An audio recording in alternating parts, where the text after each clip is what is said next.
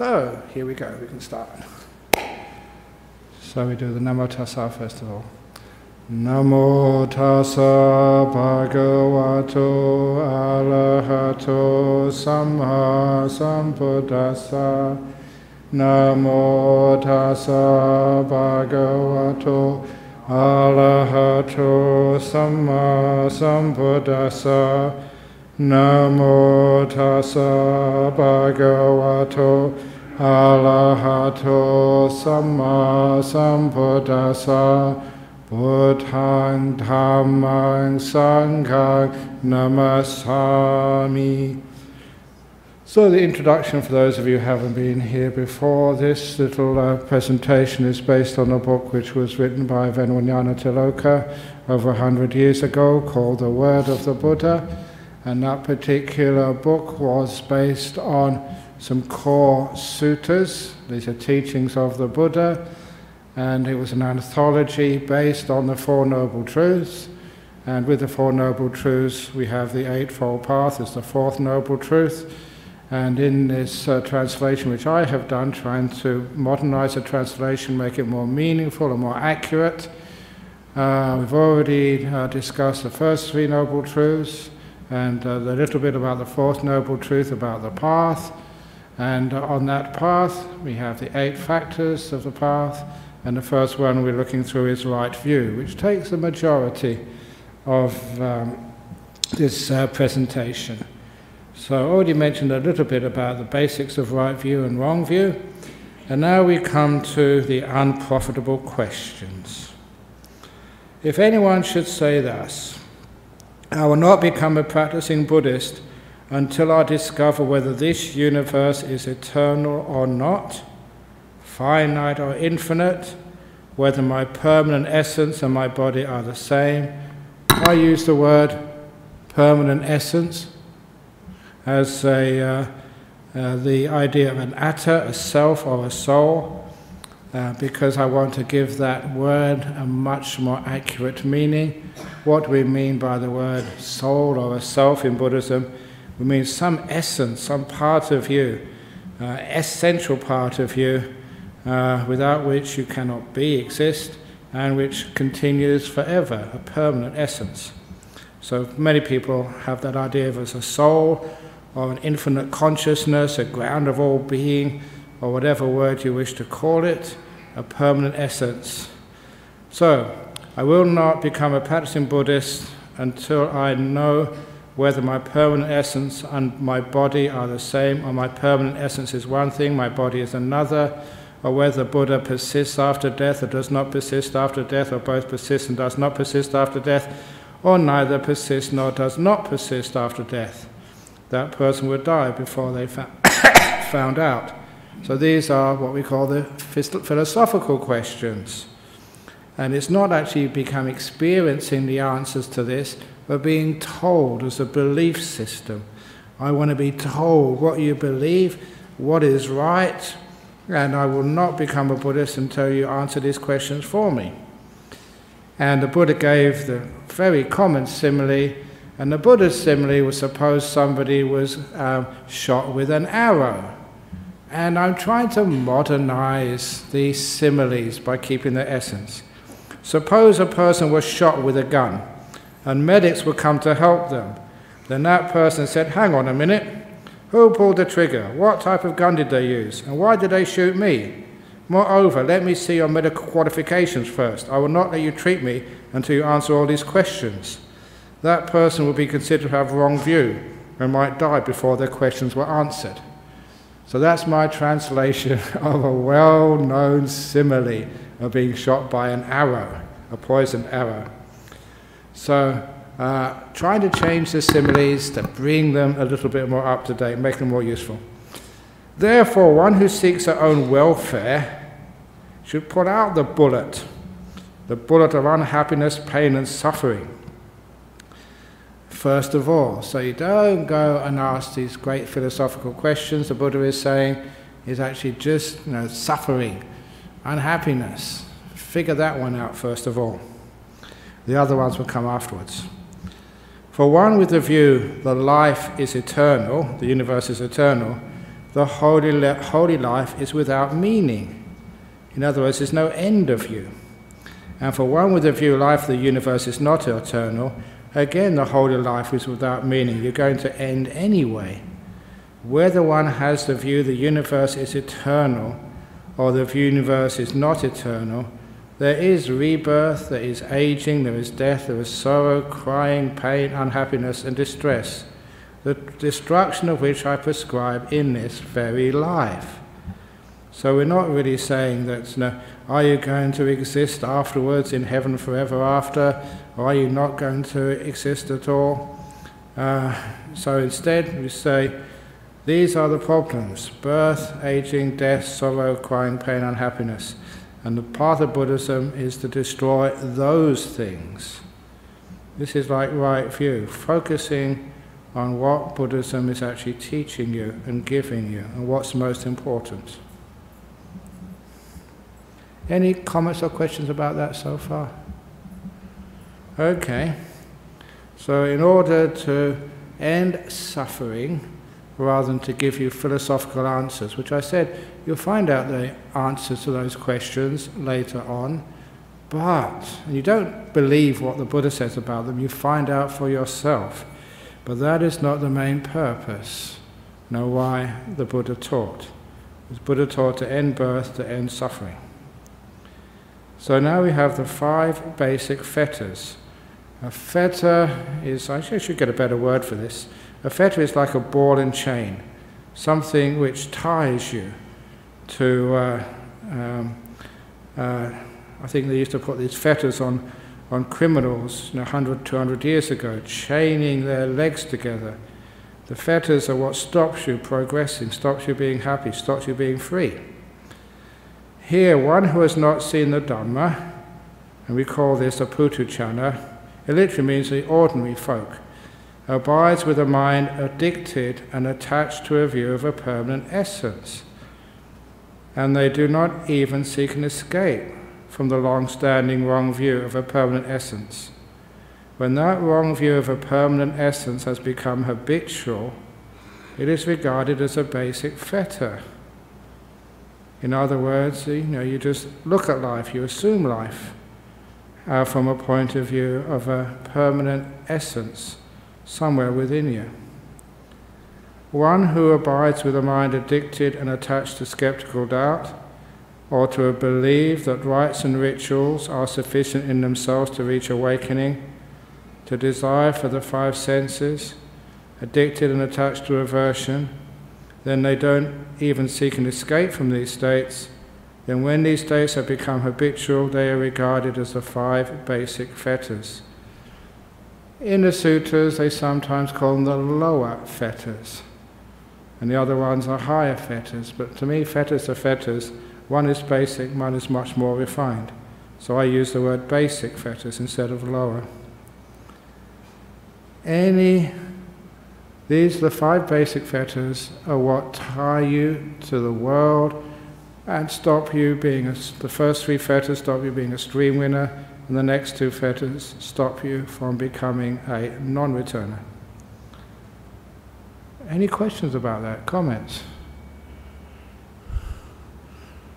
Okay, we'll carry on. Now those are the problems, and this is one of the reasons why those problems are not overcome. Again, the basic fetter, number 1, is the mind addicted and attached to the view of a permanent essence. For those of you who know Pali, that's called Sakkaya Ditthi, sometimes called self-view. The first of the fetters, the one which you overcome, which sends you on the path to enlightenment, to realize there's no driver of the bus, which is you. So that's what I'm saying here, the view of a permanent essence, which is hearing me, knowing what's happening, and making decisions in your life. So, one who has not seen the Dhamma does not understand what things are fit for contemplation and what things are not. Thus, they contemplate on those things unfit for attention, or not on those things fit for attention. In other words, one is not even looking in the right place to find where the Dhamma is. And the Buddha gives examples of what is looking in the wrong place, how you contemplate unwisely. Did my soul exist in the past? Did my soul not exist in the past? What was my soul in the past? How was my soul in the past? Having been what did my soul become in the past? Shall my soul be in the future? Shall my soul not be in the future? What shall my soul be in the future? How shall my soul be in the future? Having been what shall my soul become in the future? Or else you are inwardly perplexed about the present. Is this my soul? Is this not my soul? What is this soul? How is this soul? Where has this soul come from? Where will it go? And I use the word soul in here instead of permanent essence, because this is usually the word which is used when you contemplate unwisely, your soul, your essence, whatever. And the reason why these are unwise considerations is because they all are founded on the existence of a soul. Yes, you are here, I am, and now you want to say, was I in the past, or did I just come in this present? And then what was my soul in the past? How was my soul in the past? And what is this soul? How is this soul? Where has this soul come to be? This all assumes there is a soul somewhere, and you're trying to find out where it is and what it is. A simile is looking for the Loch Ness Monster. Just because you haven't found the Loch Ness Monster doesn't mean it doesn't exist. Maybe it's hiding in some deep cave underneath the waters in that lake in northern Scotland. So just because no one's found it doesn't mean it doesn't exist. So people keep looking at it, and of course they're looking in the wrong place. So when you think there may be something there, it's unwise considerations. So 6 views about the soul. When you attend unwisely in these ways, when you're looking in the wrong place, one of these views, conclusions, comes about. The view that I possess a soul arises you as true and established.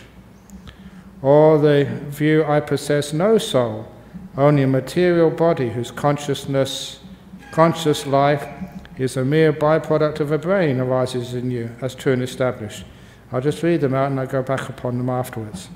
Or the view I know the soul with a soul, which is similar to I know therefore I am, arises you in true and perceived. Or the view I perceive there is no soul with a soul arises in you as true and established, and that is the soul is but cannot be seen.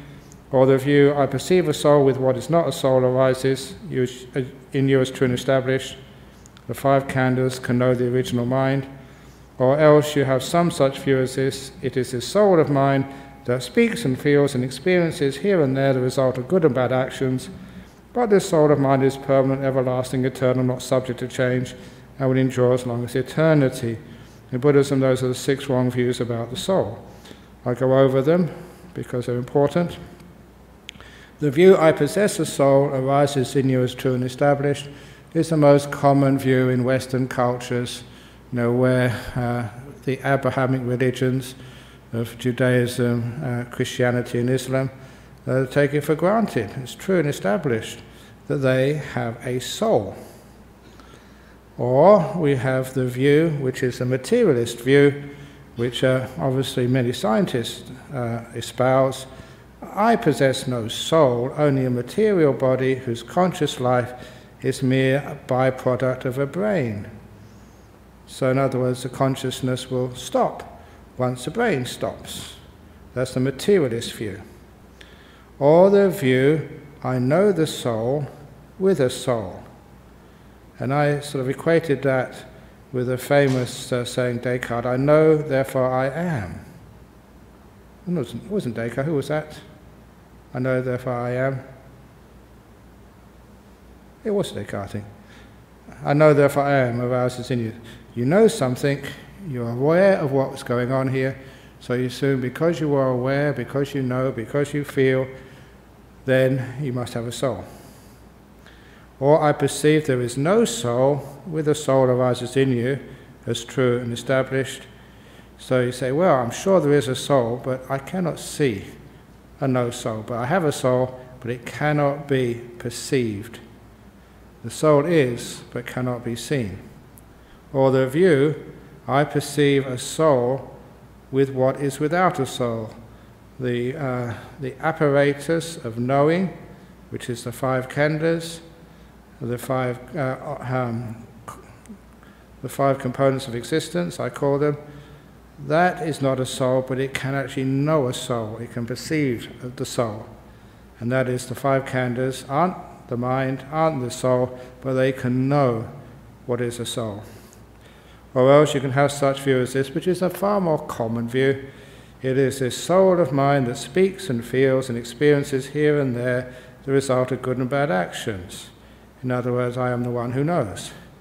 But this soul of mine is permanent, everlasting, eternal, not subject to change, and will endure as long as eternity. Now, the only real way you can understand what is wrong view is to see it in the contrast with the right view. And this is the right view which the Buddha stated, and this is another explanation of the middle way.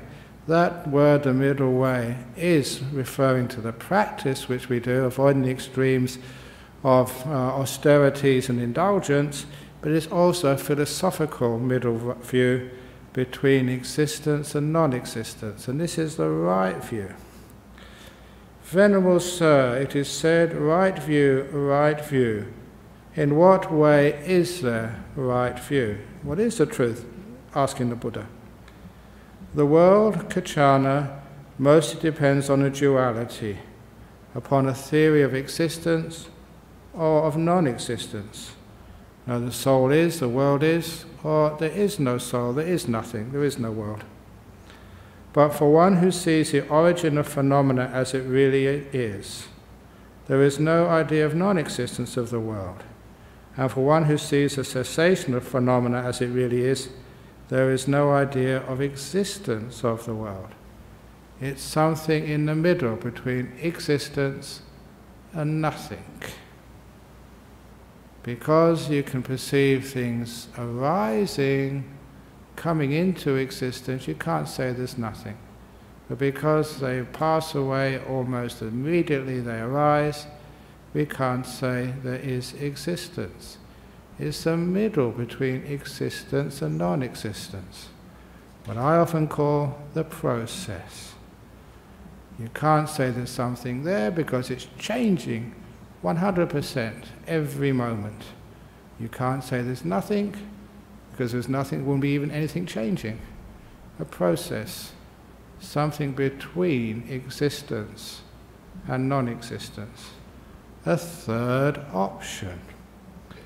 So we don't say there is a soul, that's existence, that's one extreme. We can't say there's nothing at all, it's just, just a byproduct of the brain. That is another extreme. The third option is the process. And then we see further on. Most people are attached to one of these wrong views, but one with right view disengages from such dualistic theories about my soul. You either are or you're not. Instead, you have no perplexity or doubt that what arises, what actually comes into existence, is only suffering arises, and what ceases is only suffering ceases. Your knowledge about this is independent of mere belief and acceptance. It's from experience. In this way, there is right view.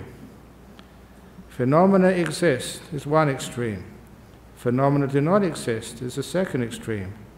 Without veering to either of these extremes, the Buddha teaches the Dhamma by the middle, dependent origination. With delusion as the cause, volition arises. From volition we get consciousnesses, and this whole dependent origination process, which was mentioned before, will be mentioned again. The dependent origination is describing a process. One thing which causes another, which causes another, which causes another. To give my own simile, to try and make this very deep part of the Dhamma more intelligible for you. The best simile which I've ever come up with was that of like a mango. You eat a mango and you save the seed. You plant the seed in your garden, and maybe 5-10 years later on you have a new mango tree. And you can see the process from that first mango to the mango you eat 10 years later from the tree which is generated from the seed. You can see that seed in the ground start to split, and a tiny green shoot start to work its way slowly, day by day, getting closer to the surface. And when it pushes through the soil, and it can be seen just a tiny, looks like a piece of grass. And as it grows and grows and grows, the stem of that, what looked like a grass, becomes wooden, it becomes a sapling. And it grows and grows and grows, and the base gets thicker and thicker, and it pushes forth more branches until it becomes a tree. And then you see the first time when it's mature enough, it flowers. And at the base of the flowers swells, and there you get the mango. And eventually when the mango is ripe, you can pluck it or it falls to the ground and you can eat it. And the question is, so what went across from the first mango to the next mango you're eating? And of course there's nothing in the mango you're eating now which was there in the mango seed which you planted. It's totally different. But you can see the whole process from moment to moment, day to day, how a little seed becomes a tree, providing a new mango which you can eat. It's an example of a process without anything in that process which was there in the beginning, there in the middle, or there at the end. A process without a permanent core, without an essence. And this is how the Buddha was describing just what drives that process we call body and mind. From things like delusion to volition, later on craving and fuel for existences. This is the force which drives the process, which is ever changing. One moment, the next moment, very different. So this is a beautiful simile of what the Buddha is saying here. The two extremes is saying there's nothing there. Of course there's something. You can see the mango, you can see the seed, you can see the tree. There's something there, but it's not something permanent. You can't say it is because it's always changing. In science, in maths, it's like the point. The point is not something which doesn't exist, but it has no extension. It's got no, you can't measure the length of a point. It's halfway between being and not existing. So, this is the idea of the in-between. Not is. Can't say there's nothing. In between a soul and materialism. And of course the dualism of Western philosophy was always between those two. People who believe in the soul, which was a religious part of Western culture, and those who believe in there's no soul, it's just a byproduct, an illusion created by a brain, which is the other extreme. That's the dualism which the Buddha was pointing to. And the Dhamma is neither of those extremes. It is a third option. So if there was other arguments, if there was a soul, a permanent essence, would there be what belongs to a soul, its attributes? You can know something by, finding out what it consists of, but a much better way to define something is what its function is, what it does. Because it's a car if you can sit in it and you can drive around in it. That's what's called a car. It's defined by what it does. And there's so many other things. A cup is what you can put tea in. So one way of understanding what a thing is, what is yourself? What is a soul? You understand it by what it does, not by actually what it is.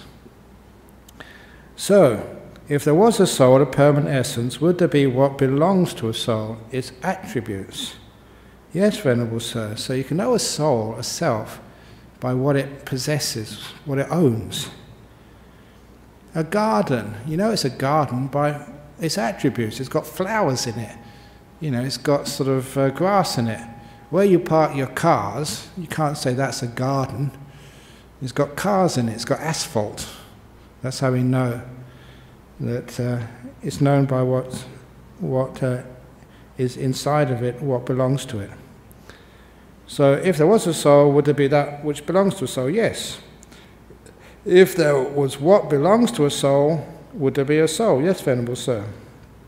The Buddha is saying here, the attributes of a soul are not to be apprehended as true and established.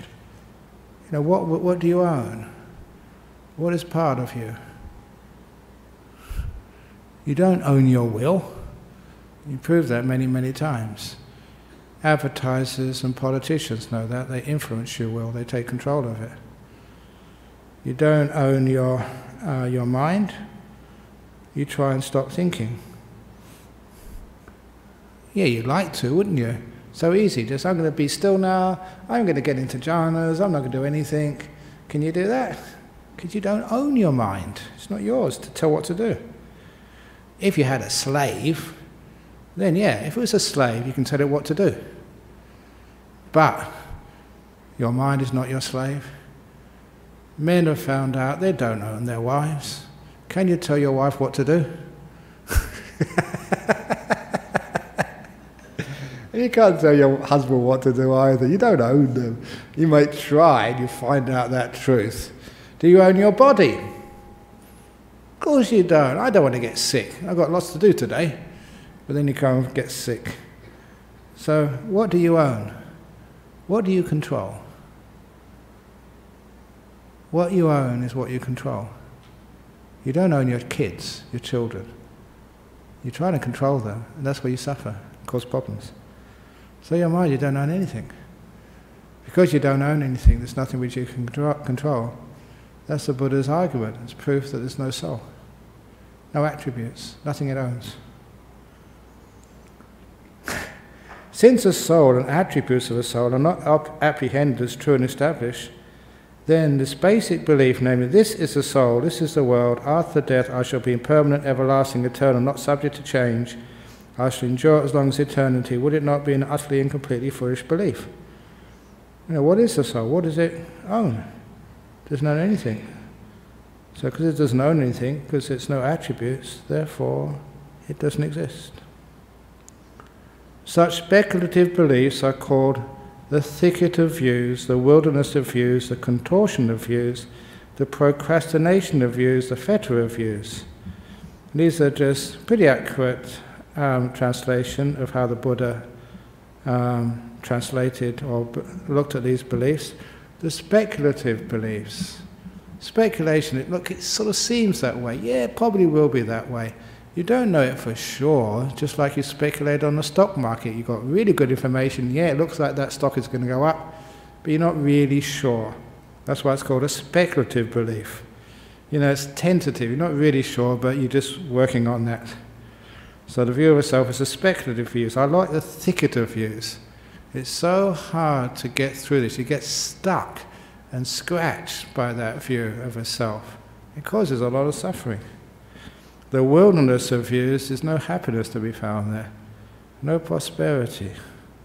The contortion of views is another great simile of the Buddha, because you really have to bend the truth and really sort of try very hard to defend that view.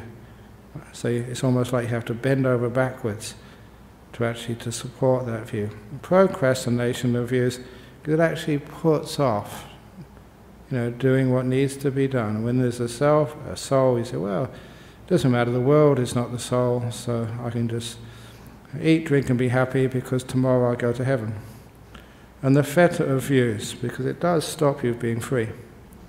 Shackled by the fetter of views, the unenlightened person is not freed from birth, aging and death, from sorrow, lamentation, pain, unhappiness and distress. They are not free from suffering, I say.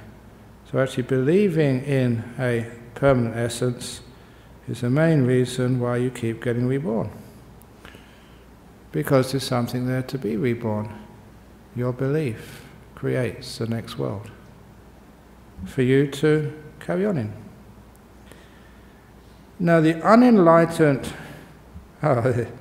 this is a wonderful little sutta here. Oh, by the way, that one which was the Kachana, the two extremes and the middle doctrine, that became such a very famous sutta in the history of Buddhism, because as Buddhism became more intellectualized, where monks spent more time arguing than meditating, and they started developing different schools of Buddhism, and first of all just different interpretations, and then just much more differentiation of ideas and views.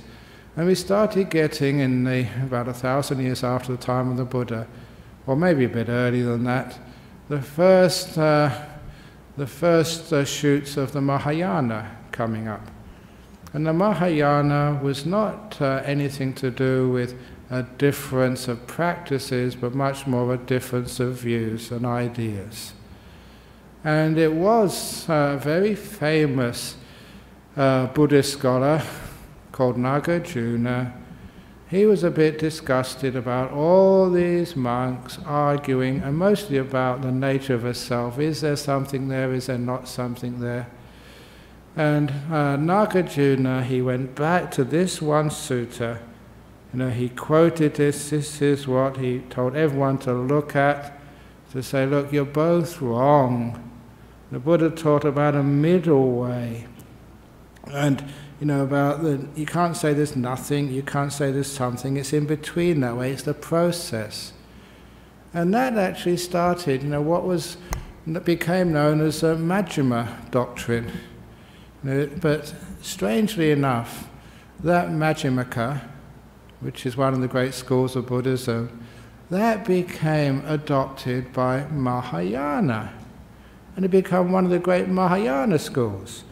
But it's based on a sutta which is straight out of Theravada. So many scholars notice this as a real strange anomaly of history. Here he tried to pull everybody together by going back to original teachings of the Buddha, and instead of trying to unite people, he actually developed another school. And that's sometimes what happens. You've got two different schools. Say you've got the Protestants and the Catholics, and somebody comes along, let's unite everybody, and then we get a third group, the united group. Unfortunately, that's what happens in the world of sectarianism. But of course, as a very good monk, I mention this so often, I'm a very good monk, I've been celibate for 42 years, so I don't believe in sects, whichever way you spell them. S-E-C-T-S or S-E-X. Neither, I don't think. It's very good. Anyway, so this is actually the Kachana Sutta, was so famous in the Buddhism 1,500 years ago. And anyway, this little one, 1261 here. The unenlightened worldling might experience revulsion from this body. Let its importance fade away and be liberated from it. Why? Because growth and decay are seen in this body. Moreover, it is born and dies. We can see that, we know this, and so after a while you get pretty fed up with this body. Don't invest so much in it. Especially when you get old, you keep it going, but it's a lost cause. No one ever really recovers from sickness in hospital. They just put off dying for a few more years. You'll end up getting sick again. So what is that great saying, the definition of life? Life is a sexually transmitted terminal disease. It's a very, very wonderful saying. Unfortunately, that came after the time of the Buddha, that saying. So anyway, this body, we can all see that. And sometimes if it's revulsion, this body, isn't there something else? Let its importance fade away and be liberated from it. Why? Because growth and decay are seen in this body. Moreover, it's born and dies, whatever you do. But this thing which is called mind or mentality or consciousness. And I just pause here because sometimes the way it is written in these ancient languages is very precise. They have an or there, not and. This one thing which people call all sorts of different names. You might call it your heart, your essence, the mind, consciousness, awareness, the knower. We have so many different words, but it's all pointing to this same idea of a permanent essence, a soul, an essential being, a heart of you. And here, this is what the Buddha is saying, that one thing, which is sometimes called mind, sometimes called mentality, or sometimes called consciousness, those three Pali words, citta, mano, or vijnana, that one thing which is called by all these different names, the unenlightened worldling, people who haven't seen the Dhamma, is unable, they just can't do it, to experience revulsion towards it. Revulsion towards your mind. Fed up with it, had enough with it. Why? And let its importance fade away and be liberated from it. Why? Because for a long time you have held, appropriated and grasped the wrong view that this citta or mind or consciousness, whatever you call it, is mine. This I am. This is my permanent essence.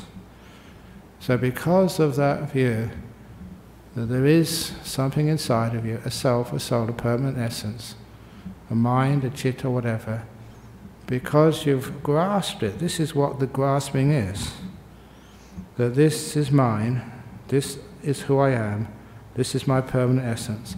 That's why it's impossible to doubt it, to see it fade away, to let it go.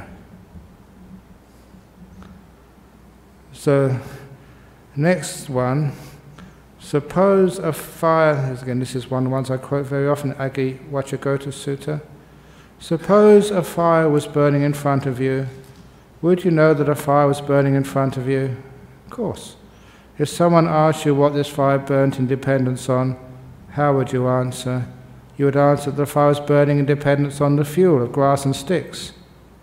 If the fire was extinguished, and they use the word nibbutto, it's the past participle of nibbana. Nibbana is a noun, nibbutto means nibbanat. If this fire was extinguished, would you know that the fire was extinguished? Yes, of course. And if someone then asked you where that fire went to when it was extinguished, did it go to the east, the west, the north, or the south? How would you answer? The question makes no sense. The fire burnt in dependence on its fuel of grass and sticks. When that was used up, not getting any more fuel, it became extinguished. It didn't go anywhere. So too, where does an enlightened one go after death? The question makes no sense. Do you get it? Does the enlightened one go to the north, the south, the west, the east? Of course not. It was just dependent on many things, like the fire depended on grass and sticks. When the grass and sticks were all used up, it nibbutted, it nibbanat. Didn't go anywhere. At last we have a question. Yes, John? The wrong views of the self and the common one, which fits quite easy actually, is to view, you see what you did wrong and what you did right and so forth. Now who is actually seeing that? Who's actually seeing that? Wrong question. That's an unprofitable question. Who is actually seeing it assumes there is some person there, a being, a who. So instead we change the question to something which is more profitable. What is experiencing that? Not a who. You can see that sometimes when you put the question wrong, you find no real good answer. If you ask the question, who am I? Then that's trying to find the Loch Ness Monster again. It has no ending to it. Just because you haven't discovered it yet, you assume, who am I? That you exist. There is a being, a person, an essence. You're just trying to find it. And just because you haven't found a good answer yet doesn't mean you're going to give up your belief. Just because you haven't found the Loch Ness Monster doesn't mean it doesn't exist. So you're asking the one question. He said, what do I take myself to be? Now, what is experiencing this? And then you find it's just these 5 components of existence. What is hearing me? It's just the sense of sound. You have sense base of hearing. There is sound coming from my mouth, and the two come together and consciousness turns on, and you're aware of it, and the brain interprets it, and the mind knows what your brain has experienced as sound. It's a process, that's all, not a thing. So when you ask what is experiencing this, rather than who, it becomes a profitable question, not an unprofitable one. Does that make sense to you? Yes. Okay, at the back, yes, Chris.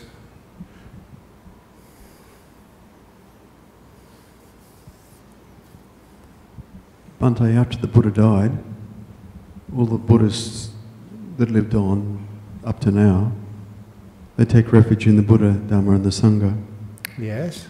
What are we taking refuge in when we say we're taking refuge in the Buddha? So we're taking refuge in a memory of a guy that was around 2,500 years ago? What are we taking refuge in? What you're taking refuge in, there's 2 answers to that. One of the things you're taking refuge in is not to the person, but actually to the existence of enlightenment. The Buddha as a stage in this process which we call the 5 components of existence, the khandhas, the final stage. That there are Buddhas around, that the Buddha existed, not as a being, because beings are not important, but as a process. It's one of the reasons why that if you ever go to India and see some of the old carvings, and those carvings are not from the earliest days, but maybe 300, 400, 500 years after the Buddha passed away, he would always be represented as a footprint with no person, no foot or leg or body there. Sometimes an empty seat, sometimes a tree, but no one sitting underneath it. It was always a symbol of an absence. A Buddha was not a being, but a Buddha was an absence of a being, an emptiness. That's why, sometimes the other thing you saw was a seat, but with no one sitting on it. They became like the symbols of the Buddha. So when people took refuge in that, they understood what they were really taking refuge in. Of course, now, we have solid Buddha statues. Something much more tangible, which means our beliefs are much more solid and tangible. And people believe in a Buddha as sometimes, we've seen this, praying to Buddha that my girlfriend will actually fall in love with me, or that, that I will actually win the lottery next week. And people actually do that here, independent of what all the monks and nuns teach over the years. But they take the refuge of something more solid. But as we go more deeper, the great saying is that the one who sees the Buddha sees the Dhamma, the one who sees the Dhamma sees the Buddha. And those two become indistinguishable. So when I take refuge in the Buddha, in the deeper sense, I'll be taking refuge into the fact that Dhamma can be manifest in a human being. So what is the role of devotion in Buddhism? The role of devotion is being devoted to the Dhamma, to the Buddha. A good example of that is, and I quoted this even today, that the Buddha said to Ananda just before the Buddha passed away, you don't worship, you don't pay devotion to the Buddha by offering flowers and candles and incense. Don't do that, he said, but still we do that. We pay devotion to the Buddha by following the teachings he gave us. That's the only way to worship a Buddha. Following the teachings, the example.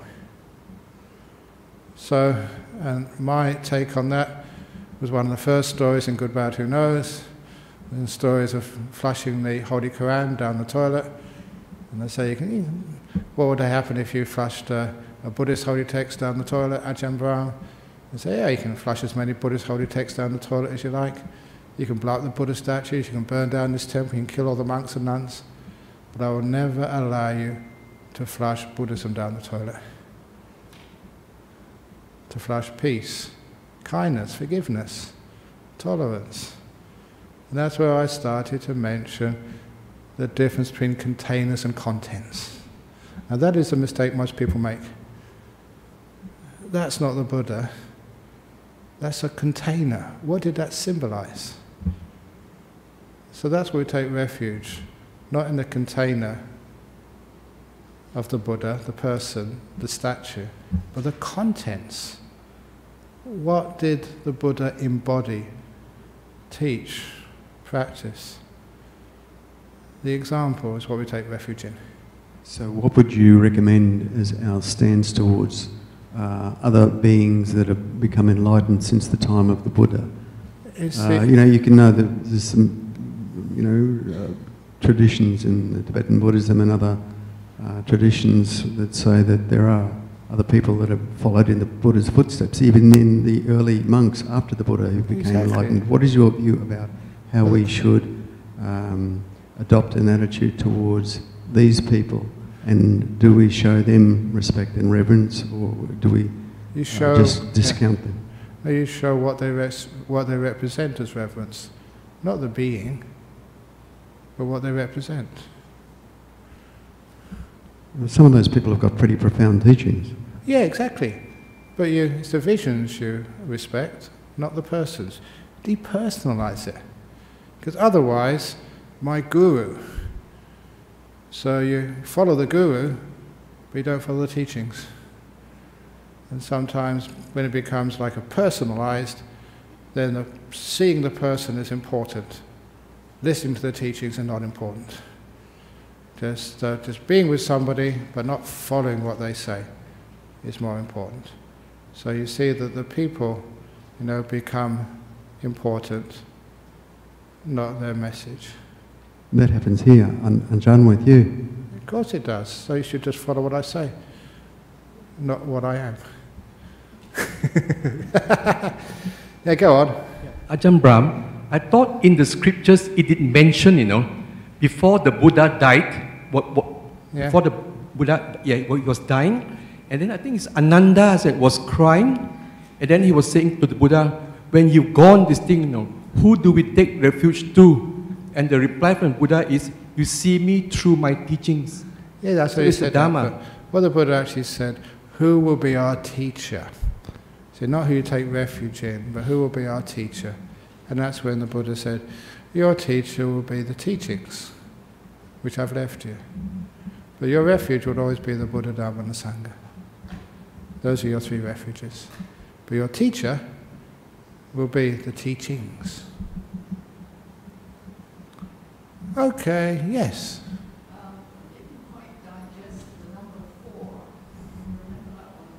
Oh, this is the... Oh, yeah. Oh, no, that's number 3, I think. Or number 4. I perceive there is no soul with a soul.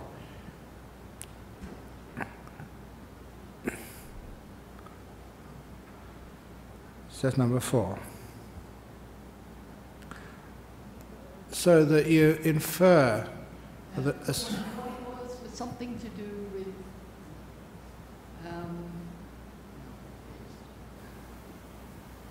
I wasn't sure if the people were saying about the soul, that they believed in a soul. Yes. So because I haven't got 4 up there, yeah. A minute.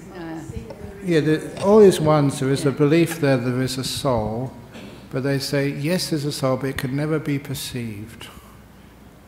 Because I was getting confused there, because earlier on you said because you believe in the Loch Ness Monster, or you don't believe in the Loch Ness Monster, it doesn't mean to say it's not there. Exactly. So that's where I'm getting a bit confused with that. Okay. It says once you believe in a soul, and you believe there is a Loch Ness Monster, it's so hard to disprove that. So there's different ways, of looking at that. They say, well, the Loch Ness Monster is invisible. We just do not have the apparatus to find it, but we're sure it exists. So this is the same to say that in the days we didn't have a mirror, yes, we have a face, but we can never see it. So this is like, yes, we know there's a soul, but that our apparatus, the means by which we can know things, it just cannot go that far. I see. So we were not saying, as Buddhists, that they're wrong. There is no soul. We're not saying that then. No, what we're actually saying, the idea of a soul itself is just, you're asking the wrong question, which is who am I, or who's watching this? And instead we actually do so because this is wrong, unwise contemplations. We're digging in the wrong place. Okay, thank you. So getting back to the end about a question of the essence, flowers, and this ritual that we do, why do we carry that on? If we're trying to come into the 20th century, because I do hear people saying sometimes, why do you do all that rubbish of bowing and incense? And with us, we just say, well, it makes us, gives us humility. Yeah. But the way you were speaking just now is, oh, well, we really shouldn't be having that. Am I right? It's harmless to offer flowers to the Buddha. I mean, it's actually harmless for Ainsley to offer you flowers on your birthday. But it is like a way we show our respect and love and appreciation for somebody. And that's always happened over the centuries. Because flowers are beautiful things. We want to offer something beautiful and simple to people we respect and love. That's the only reason why. But it's wrong if that's the only thing you do. So if that's all Ainsley ever did, gives you flowers on your birthday, and he never really was kind and appreciated you and looked after you and loved you for the rest of the time, then it would be just useless. So what he was saying there, you shouldn't just offer flowers to a Buddha and not just pay heed to the advice he's giving you. The most important thing, you can give flowers, you don't give flowers, but what really is important, the real way you can pay respect to somebody as a teacher, is to follow their example, to do what they advise. Sure. So that's what the Buddha will say. And again, there is too much rituals, as you know, in most communities, in most religions, not just Buddhism, in Christianity and stuff. I remember going to the first ordination of a priest. No, it was a bishop, of K. Goldsworthy, I think it was. I got an invite to St. George because it was the first female bishop in any Christian tradition in the world. And it was done here in Perth. So I got an invite. 2 hours it took. So much ceremonies and rituals just to make someone a bishop. Fortunately, I was sitting next to my mate Abbot Placid. He was the old abbot of the Benedictine monastery in New Norcia. We had a little pew for non-believers, so I was there with the Catholics and as a uniting church. We had a great time because we were telling jokes to each other, like naughty schoolboys in church, but because we were both abbots and we couldn't be sent out. That was a lovely time. Without his presence there, I'd have just been so bored. 2 hours of ceremonies. So we all do our over-ritualized stuff. And of course, in our 21st century, some people like rituals. And they really get off on them. Fine, if you want to go to rituals, don't come here. I like it just, basic, right, straight down to earth. But other people like those rituals, fair enough. Yes, Don? The second part of the offering of flowers is meditation, isn't it? It's not only a ritual, it's more than a ritual. It would be wonderful if there was more meditation than chanting. But in most of the times, people offer their flowers and they leave. So that's what usually happens. If we do like a flower puja here, a flower ceremony, we put a bit more effort into giving a Dhamma talk. Not just giving the precepts, but maybe doing a bit of meditation, fine. But in many places, they offer the flowers to the Bodhi tree, do a bit of chanting, and off they go. So there's not that much meditation which I've seen in some of the temples which I've been to. But if the people actually reflect on what the stanza means... Oh, if they could reflect, that'd be wonderful. Then the second part is the... But a lot of time they say it in Pali. And even when I was in Sri Lanka recently, many of the lay people said, even when the monks give bhana, give the teachings, they use such complicated language with so many sort of terms which are just based on Pali. A lot of people say they don't understand a word that monk was saying. Because even the language, the monks in Sri Lanka, they actually do use a special language, very Buddhist language, which is not what common people speak. So, even the language, has to be brought down to earth. As the taxi drivers, as the people selling bananas in the market, would say. And then people can actually understand them. That's why they liked hearing talks in English. Even though for many English was their second language, they could understand the Dhamma better in English than they could in Sinhala. That's the same in Thailand as well. People use really very philosophical language. They use jargon. And sometimes you can't understand what the heck they're saying. And because in places like Thailand and Sri Lanka, people are just so reverent to the monks. Even if they don't understand it, they say, sadhu, sadhu, sadhu.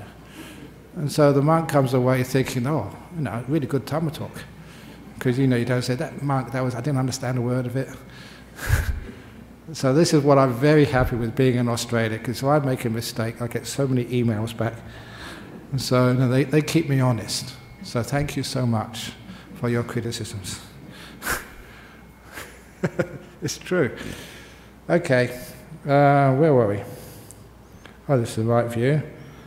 And views and discussions about the soul. Are you okay just carrying on? It's 4 o'clock now? I usually say till 4:30 in this class. Okay, here we go. Now, one who says, experience is my permanent essence. Now, this is very common that, I am because I think. It's not just think, because I feel. I know, I can hear this, therefore I must be. So, experience is my permanent essence. Should be told, there are 3 kinds of experience: pleasant, painful, and neutral. Which of these 3 do you consider to be your soul, your permanent essence? What is pointing out here that experience is always changing. It's never the same. And in this particular case, you can see it divided into 3 parts, pleasant, painful, and neutral. Which of the 3 do you consider to be your soul? When a pleasant experience is felt, no painful or neutral experience is felt, but only pleasant experience, and the same with the other 2 combinations. When painful is felt, no pleasant or neutral is there, only painful. And when a neutral experience is felt, no painful or pleasant is there, only neutral experience. You only feel one at a time. So you know that pleasant experience is impermanent, conditioned. In other words, you have to have its causes for being pleasant, dependently arisen, bound to decay, to vanish, to fade away, to cease. And so to our painful experience and neutral experience, they don't last. That's a beautiful thing to keep in mind. Pleasant experience, we get so disappointed when it disappears. But please notice, it has to disappear. I try to teach a lot by using humour.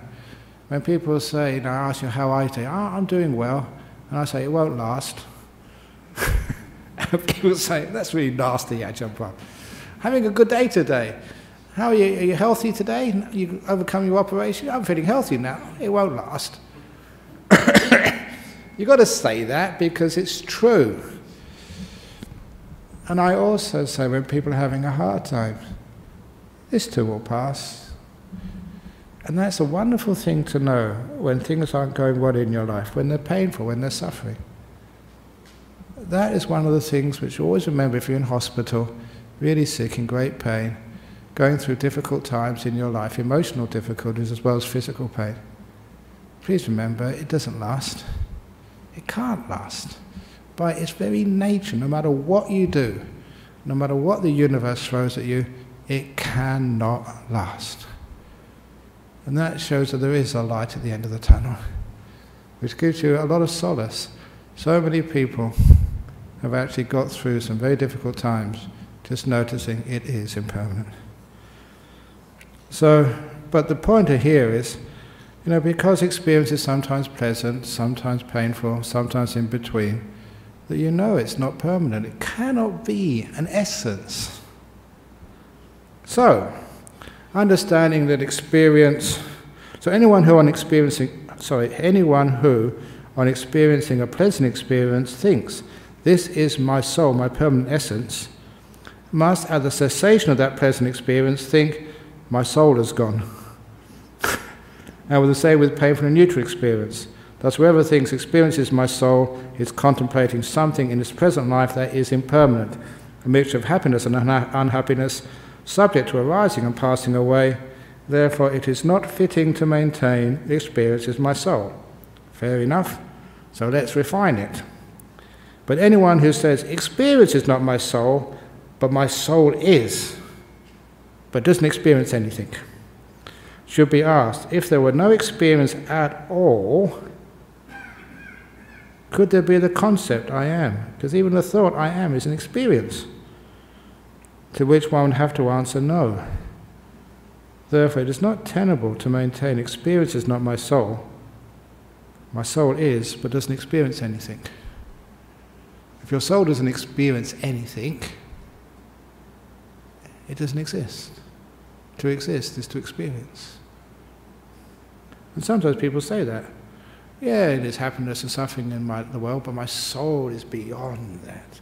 My soul doesn't suffer, doesn't have happiness, doesn't have pain, doesn't have anything even in between. In other words, it doesn't exist. You can't even think, I am. And anyone who says, okay, fair enough, let's try something else. Experience is not my soul. My soul is, but does not actually experience anything, but my soul performs the act of experience.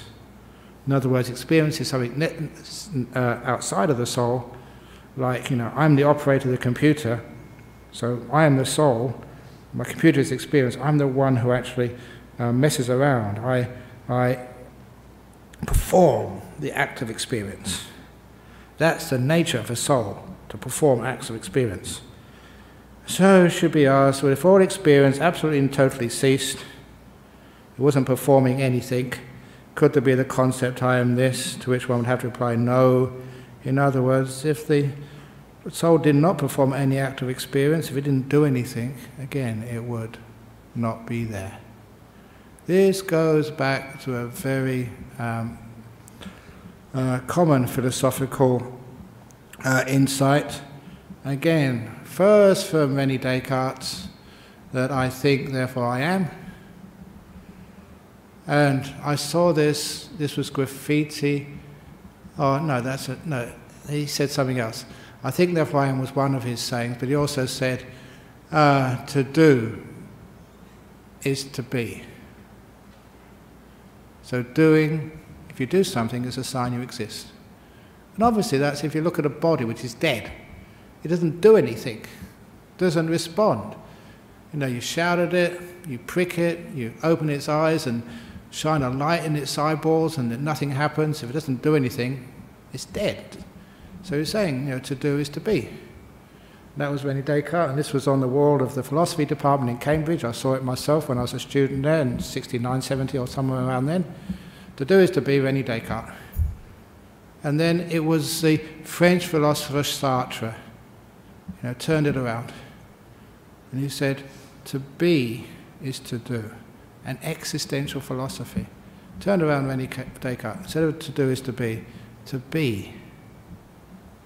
is to do.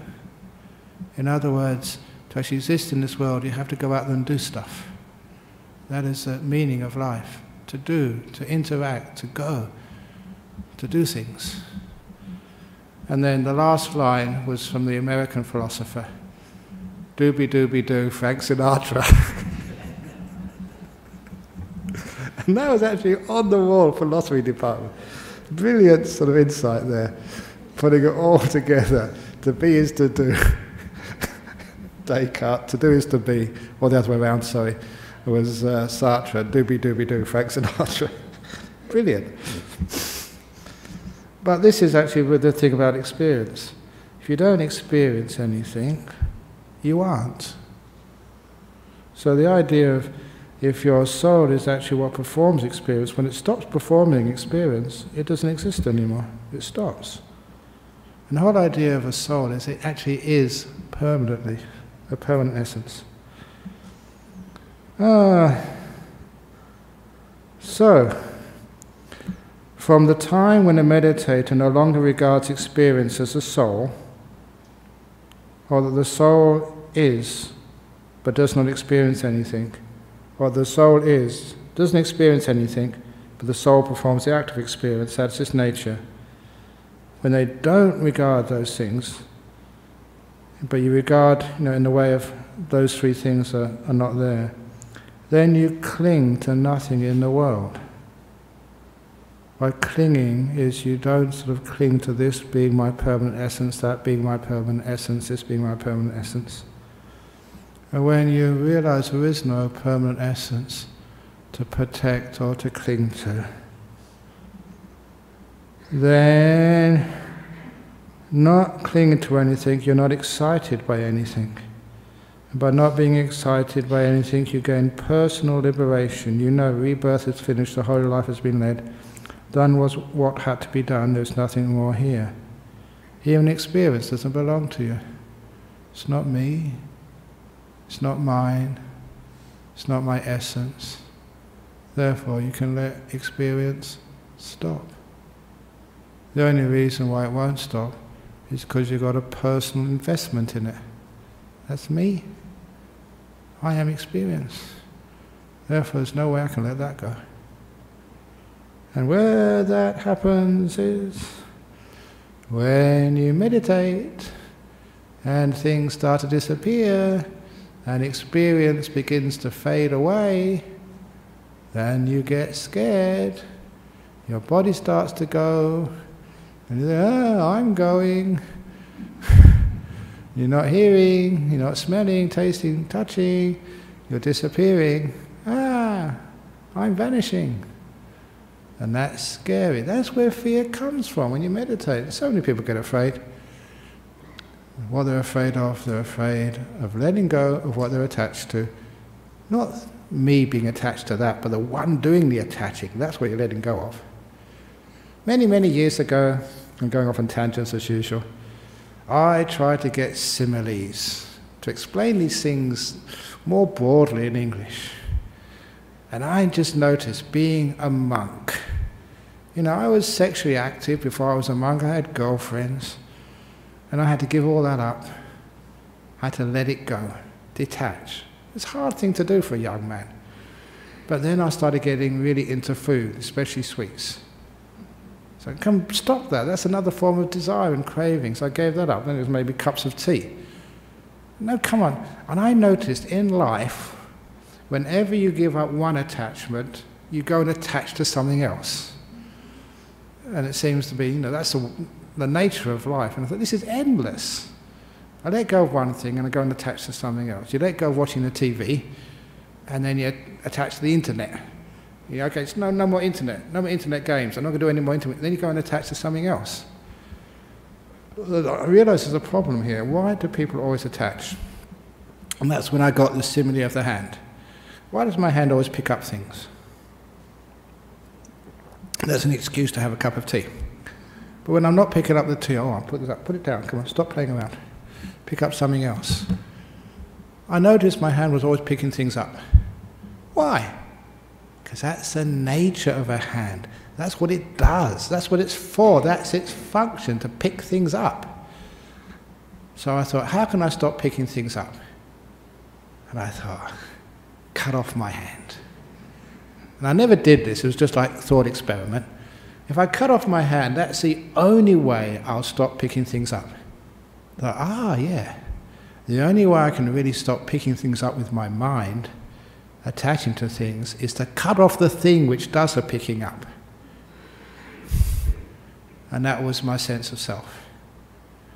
As long as you have a sense of a permanent essence of self in there, you will always attach to things, because that is what the self does. That's its function. You know it by its attributes, by what it owns, by what it does. So I thought that was really neat. I thought I was so smart thinking up that simile, until I found the Buddha got there before me. He's got the simile of the hand. The simile of the hand and the foot, he has two of them. And that was really spooky. Now and I hadn't read that before, not in this life anyway. I was reading that, wow, that's my simile. But I had to admit the Buddha, because he lived before me, he must have got there first. But because of that, that became a very important simile for me. The only way to actually let go of attaching to things, the only way to stop being reborn, is to cut off and see that thing which does the attaching. Not the objects of attachment, they're endless, but the thing which does the attaching, the sense of self, to see that doesn't exist. And once that happens, letting go is easy. So, Majjhima Nikaya 148. If anyone says the mind is the soul, and that's what other people, not just experience, but the knower, that which knows is the soul. The appearance and disappearance of the mind are discerned. If you have a look and understand what we mean by the mind, the knower, there's times you're under anesthetic, you don't know anything, you go to sleep. Even in meditation, the mind disappears for many of you. So then if the mind is the soul, where have you gone? You disappeared. The appearance and disappearance of the mind are discerned. And since its appearance and disappearance are discerned, it would follow that my soul appears and then disappears. That is why it's not tenable for anyone to say the mind is the soul. Thus the mind is not the soul. If anyone was saying that the objects of the mind are the soul, mind consciousness is the soul, experience is the soul, we've done that one, wanting is the soul. And this is, when I first saw that, wow, that's interesting. Wanting, which is like the craving, the thirst, that is who I am, that's what drives me, the driver of life. And they say, because sometimes when you don't want anything, when you're content, it's like you disappear. To want, to crave, when you are wanting something and striving for it, you have a very strong sense of being and existing. Or when you have the opposite, the anger, going on a demonstration, a protest, standing outside of Parliament, denouncing this party or that party or Donald Trump or whoever it is, you feel alive. Because to want, to do, or aversion, anger, gives you a sense of existence. So if you say wanting is the real me, then of course sometimes that disappears. So where have you gone? That's why it's not tenable for anyone to say the wanting, the craving is the soul. Thus the mind is not the soul, mind objects are not the soul, mind conscious is not the soul, mind objects is not the soul. I've got that too. Experience is not the soul, wanting is not the soul. And it would be rather better, said this already, for the uninstructed worldling to take as the soul this body rather than the mind. At least the body lasts a long time, because this body lasts for up to 100 years or even longer. So at least it has some sense of permanence, this body. But anything to do with the mind, consciousness, experience, it comes and goes so quickly. But that thing that is called the mind or mentality or consciousness arises as one thing and ceases another all the time. Actually, in the sutra it says by day and by night, and that's just such a confusing thing. It means all the time, so translate it as it should be translated. But okay, that is the unwise considerations which take much more space than the wise considerations. That's because there's so many different ways to be unwise, but very simple ways to be wise. So an enlightened one, or one on the path to enlightenment, understands what things are fit for attention and what things are unfit for attention. Thus they do not contemplate things unfit for attention, only those things fit for attention. You contemplate the suffering, the origin, what actually causes suffering. This is getting the bullet out instead of just, do I exist, do I not exist? And the cessation of suffering, the origin of suffering is the wanting. When you stop wanting, things vanish. And this is the way leading to cessation of suffering, the Eightfold Path. When you contemplate in this way, 3 fetters are abandoned in you, a view of a permanent essence. You see that that's a false view. There is no soul in here, nothing permanent. But remember, if you haven't understood that, the middle way thing, people say, well, if there's no soul, then what gets enlightened?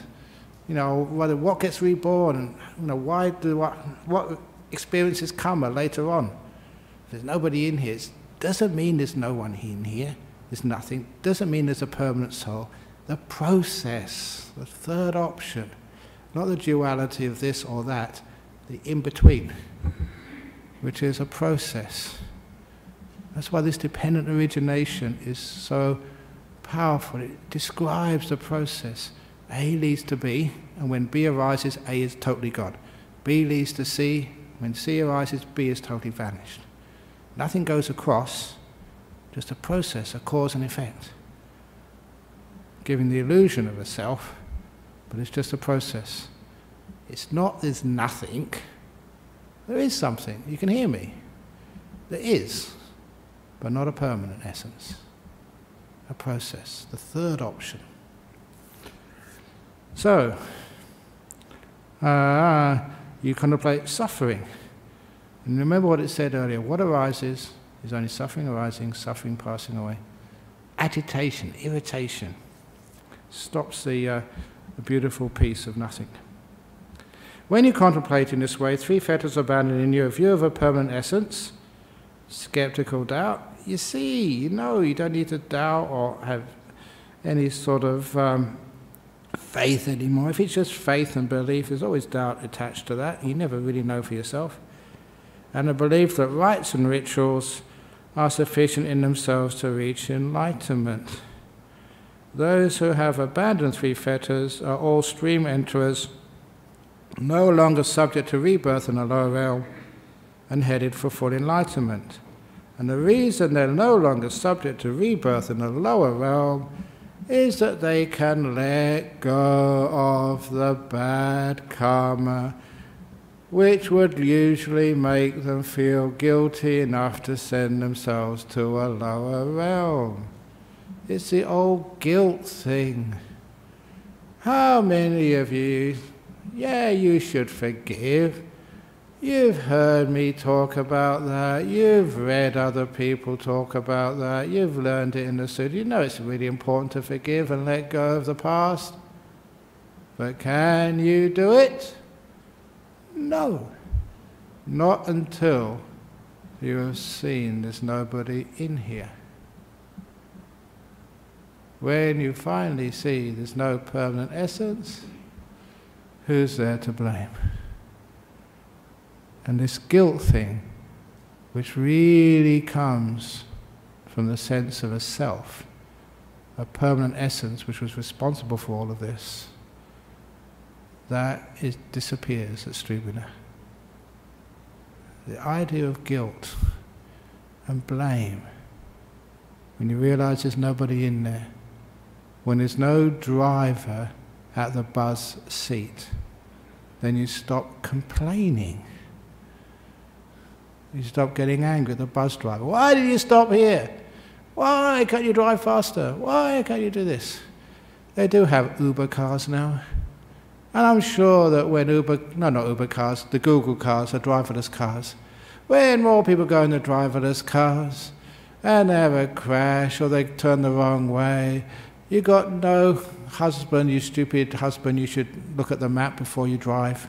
You know wife, you always lose directions, wife. You've got no one to complain to anymore. That would make driving very boring in the Google cars. So, when there's no one to complain to, it means there's no guilt. When there's no guilt, the bad karma of the past doesn't actually catch you. No more rebirth in lower realms. You don't need it anymore.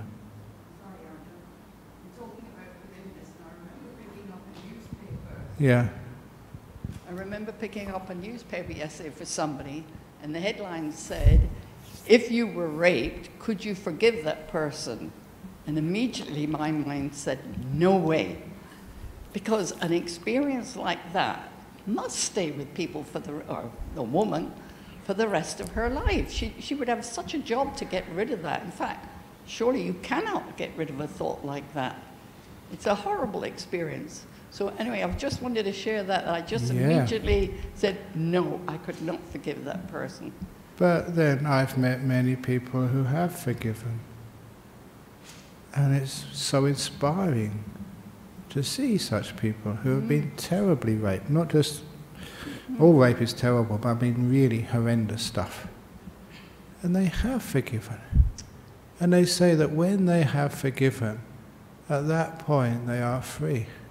I could understand that, if you can reach that point, yes. And the thing is that when our society says or implies there's something wrong with you if you forgive, when they expect you to always keep that anger, when they say it's impossible, it closes off a huge avenue of freedom. That is why there are inspirational men and women who come up and give talks and just say how they've resolved that pain by forgiving. And they say that they are so free. They were tortured once. Why do they have to allow that person to torture them for the rest of their life? When they forgive, it means they don't never sort of agree and think that's a wonderful thing which happened to them. No, obviously not. No, it's just a terrible thing. But now the emotional scar is healed. That's why it's such an important thing. Any type of trauma, without forgiveness, that trauma is a huge burden on your life forever. Until that moment comes when they let it go. And how does this equate with you are not in charge? You very often hear that, you are not in charge, therefore, how does that happen? Yeah, exactly. I mean, just why these things happen, and there's a lot of reason for that. Why those things happen, the sexualization of society, just the general boredom, just, the lack of just, the village cultures where people are cultures. So there's so many causes, but that's another argument, that's another thing to look at. No, sorry, Ajahn, maybe I didn't explain that properly. What I was meaning was that for that person to be able to forgive, as you said you've met them, and then have a confusion of, well, you're not in charge. That means you're not in charge of forgiving yourself, or forgiving. That one, yeah. Do you understand me? Indeed. I mean, this is why when that is encouraged by our community, by our society, by others, you can't do it for yourself. You need help, encouragement. And one of the things is, it's possible. You can do it. It's allowable. And just to know that, you mean I can forgive? And that is a possibility. It's a huge opening of other avenues. I always say the first thing about forgiveness is to know that you can forgive. And the second thing is see the benefits of forgiveness. And once you've marketed forgiveness to yourself, then the ways of forgiveness are just many, many, many. But also, the problem doesn't stop when you've forgiven yourself. Your personal problem has stopped. Now, you've got to make sure, learn from it, make sure it doesn't happen again, or it happens less frequently. That's why the people who have been through that, and they know what they're talking about, they can just really go up there and just give amazing advice why these things happen and how, strategies to make sure they never happen again, or happen much less frequently. But without that forgiveness, it gets suppressed deep inside a person. And they suffer and suffer and suffer, and sometimes they don't know why they're suffering, why their life is going sort of pear-shaped. Acknowledge, forgive, and learn, the AFL code.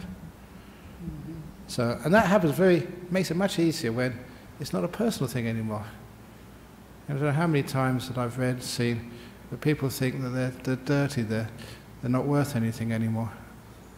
The girl has done nothing absolutely wrong, not their fault at all. But they take on this sense of uselessness, meaninglessness, and that's what happens when you don't forgive. Thank you. How does that equate with the process, the third way? The third way of forgiveness and how does it all slot together? Well, it is. It's just not a being in there. It's this process which has been defiled and hurt.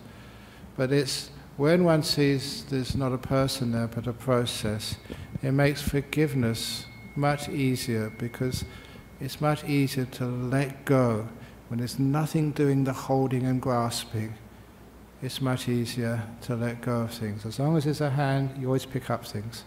As long as there's a sense of me, there's always a sense of guilt and a sense of hurt, which we won't let go. You are not that girl who was raped.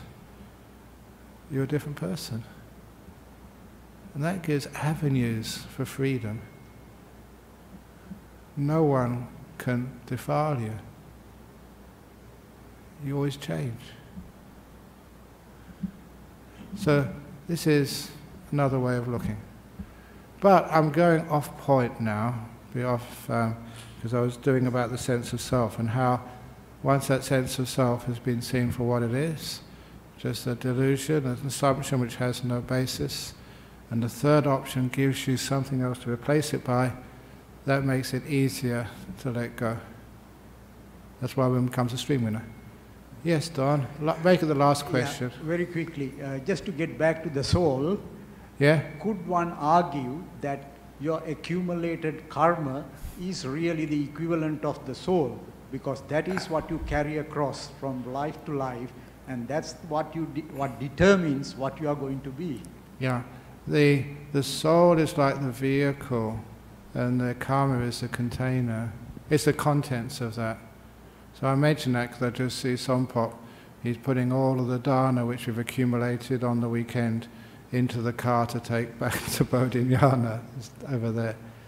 But the karma is not really defines the soul, because it's just the karma is what you put into that soul.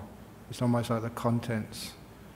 Because that's one of the other things, once that sense of soul is seen for what it is and vanishes, you've got no container anymore. You can't drive things off into the future. You've got nothing to carry the karma.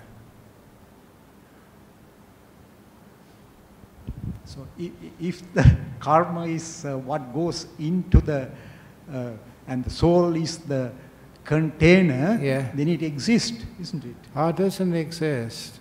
It's only that if you think it exists, if that is your view, then you have a container, and then karma can be carried. But if you see that for what it is, it's not a container after all, then you can't fit anything in. So it's the delusion which creates that sense of self. And with that sense of self, it does create the possibility for karma to be carried.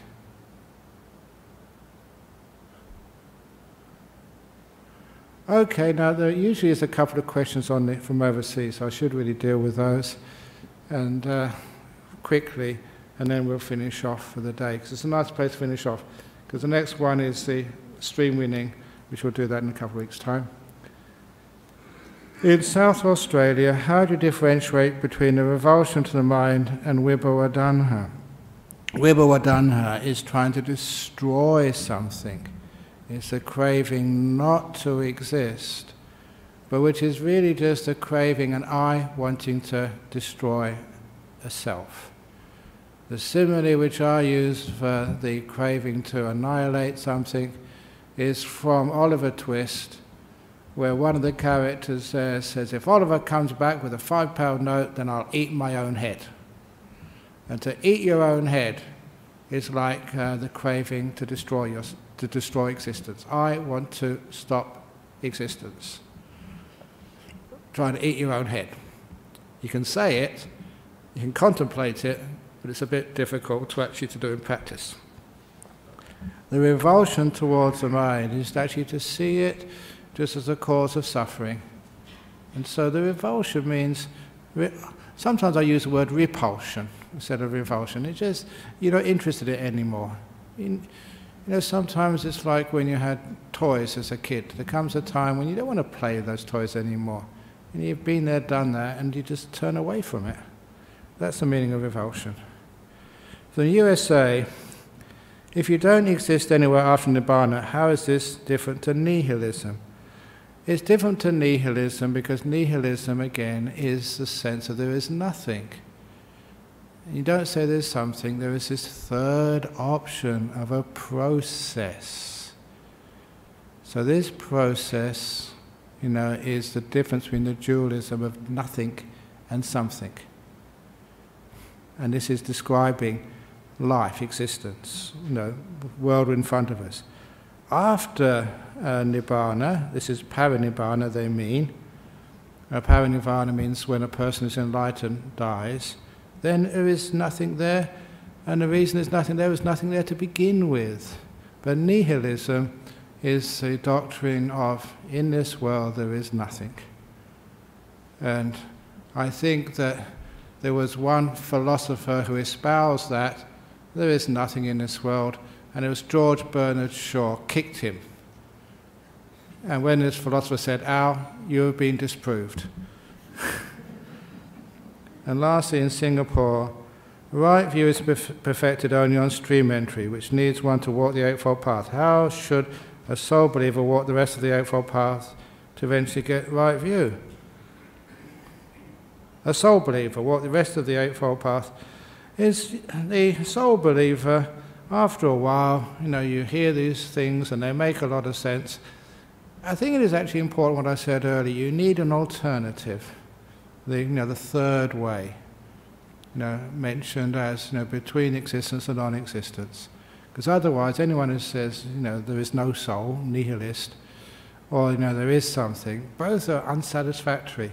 And to find an alternative, that third way taught by the Buddha, he called it the middle way, between existence and non-existence, is very helpful.